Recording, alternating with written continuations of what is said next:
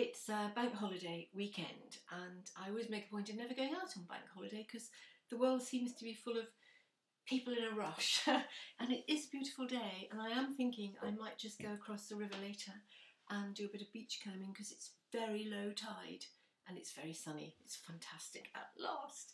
So back to the big boy, and I should be a female really. I can't remember her name, something exotic. Boats are named after women, aren't they? Anyhow, I just wanted to go through a slightly different method of applying paper. I like to use J-cloths, and it's good to make them. I've thrown the water down here. It's a good job to wet the J-cloths. So they start off like that, fold them in half, and build up layers. I've got some on the go here. And then what I do is I rip paper. Paper has a groove, so I went to the paper bank and got broadsheets, and it's good to just rip them lengthways like that. If you go the opposite way, they'll just go all over the place and won't work. It's all about just ease, really. Here we go.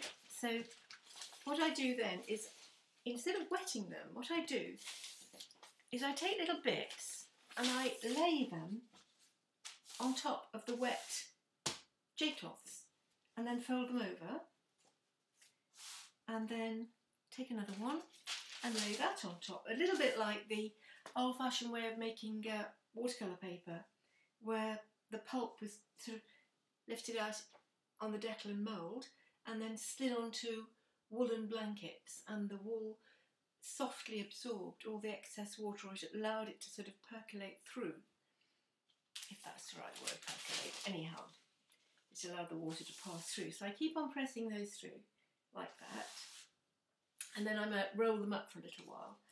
But I've got a few over here that I did earlier on. I just wanted to see how they were getting on. Oh yes, fantastic.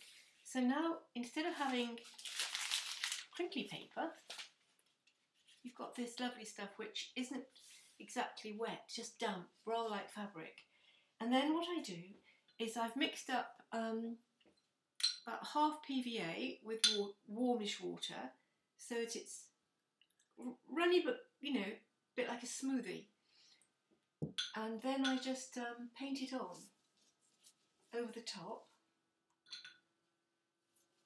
This bow, first of all, I made sure that I put on 2 or 3 coats of Mod Rock, which is it's a plaster of Paris impregnated gauze, often used to be used in hospitals on orthopaedic wards for broken limbs, broken bones.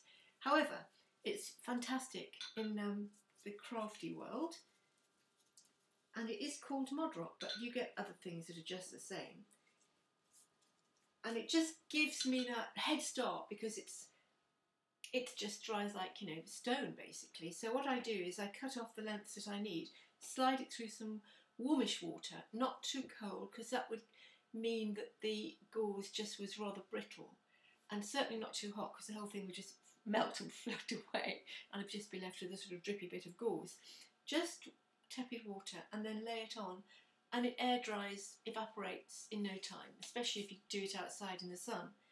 Anyhow, now we've got to this stage, it's just about building up layers. So I just go straight across the middle like that. I've made a sort of lip around the edge because this is a recreation of a dish from about 1755, made in the Delft factory in London, on the Thames. I found this on the Thames. I haven't got a clue where the Delft factory was. I don't know if it was on the Thames or not. But what I wanted to do, I found this nice fragment and I started to try to recreate it. So I'm putting down the layers of paper first of all, and I'll do about half a dozen layers, 2 at a time. But what I can do at this stage is just gently go over it, because the paper is sort of damp and fabric-like. It absorbs the watery glue really, really well. Had the glue not been watered down, it would do what I've just done with my finger, then it would just, damage the paper and move it around too quickly. So here we go. A few more layers. Bring that one up there. And what I shall probably do when this layer is dried later on, because it's sunny so I can stick it outside, is I will mix up some paper pulp then and smear it over the outside. When I was down on the River Fowl a few days ago, I think it was last Sunday, I found this workshop in the boatyard, and they were renovating an old wooden clipper. Beautiful, beautiful old boat. It's had an amazing history. And they'd taken all the side pieces off. I don't know what you call it, the main bits that go around the main body of the boat. And they were replacing them. But before they'd replace them, they'd chamfered them and sawn them down.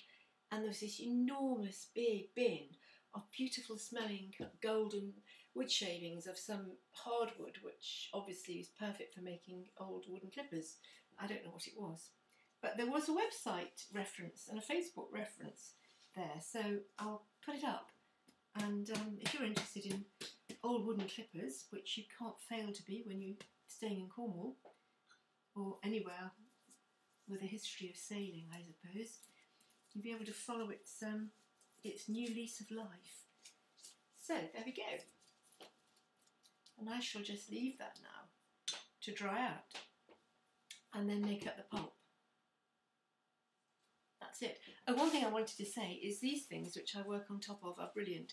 You get them from pet shops nowadays, I think, and they're just for when you house train a puppy so that it wheezes on that and not the floor. But they're brilliant because they're plastic on one side and sort of quilted absorbent papery stuff on the inside, so you can have them either way. Just stops an awful lot of mess. So,